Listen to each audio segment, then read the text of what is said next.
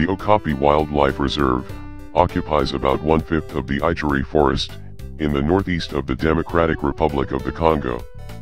The Congo River Basin, of which the reserve and forest are a part, is one of the largest drainage systems in Africa.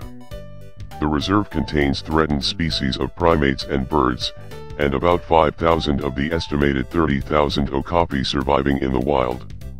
It also has some dramatic scenery, including waterfalls on the Ituri and Ipulu rivers. The reserve is inhabited by traditional nomadic pygmy, known as Mabuti and Afi hunters.